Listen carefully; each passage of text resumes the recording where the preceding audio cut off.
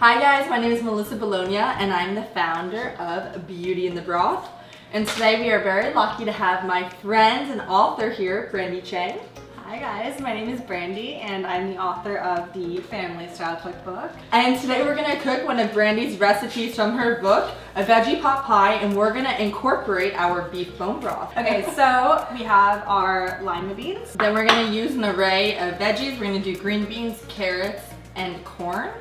We chopped these up earlier for you guys. So for the roux, you're going to use nutritional yeast. We're also gonna use some brown rice flour. You'll use arrowroot starch. Some almond milk. You'll season with some thyme. Let's not forget l'oignon. You'll use some garlic. A dash of paprika. And you'll cover it up with a puff pastry. Alright guys, we're gonna start cooking. We preheated the oven to 400 degrees Fahrenheit. And we're going to go ahead and cook down our vegetables. So you're kind of doing this in 3 parts usually, except for we're cheating and we're using puff pastry instead of making our crust. So we're gonna do 2 different steps. The first is going to be doing the vegetable filling, and then we're gonna make the roux, which is kind of the liquid part that's going to bind everything together. I can't wait, let's go. All right, so the lima beans, and then your mixed vegetables. You can use corn, peas, carrots. It's so colorful when you just add tons of veggies in there. Okay, and then we're going to season with our thyme, our garlic, and our paprika. Now, do you put the thyme in as is, or do you take the sprigs off? I take the sprigs off, exactly. And one just fell in there, but typically. Once again, you guys, casual. It's a casual cooking show. This is live TV, guys. We have no time to make mistakes. We just keep it casual.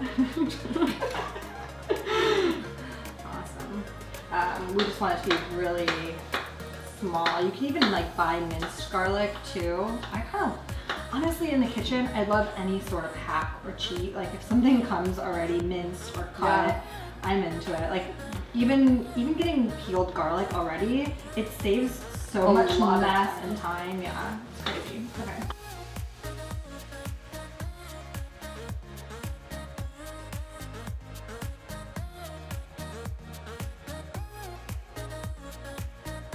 So now we're also gonna add some olive oil, 2 tablespoons, to the vegetables.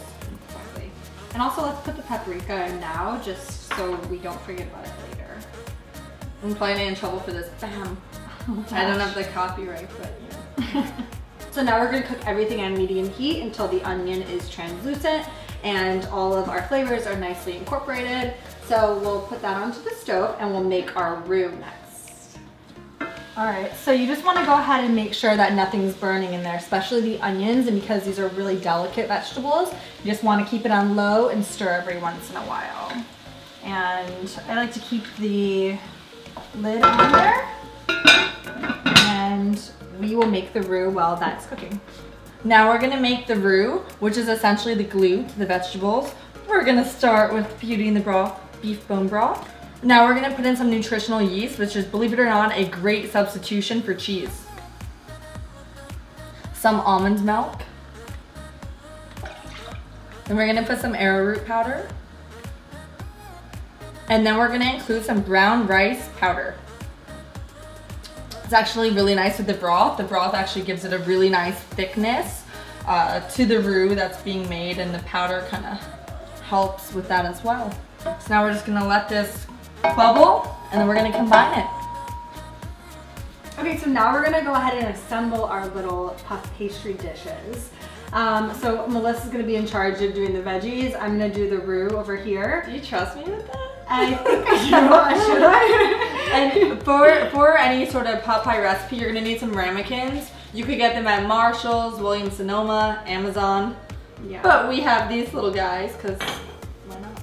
I think these are so cute because then you can kind of give everybody their own individual serving, and it makes for a fun dinner party trick, right? You can also use a skillet too for a pot pie. It's really nice. So, all right, let's get to it. And if you don't have a partner, you're gonna have to do all this on your own. It's hard work. It is. All right, great. So you can fill it up a little bit more. So when you're making your roux, if it gets too thin, you can go ahead and add more of the arrowroot starch. If it's too thick, a little bit more bone broth. That's a really good tool to have in the kitchen, I have to say. Like, I've actually needed to use a paintbrush while cooking multiple times, surprisingly. I'm a real Monet. And so you'll paint it on the outside too, so it gets nice and golden brown. So now we're gonna put these in the oven for 15 minutes until they're golden brown.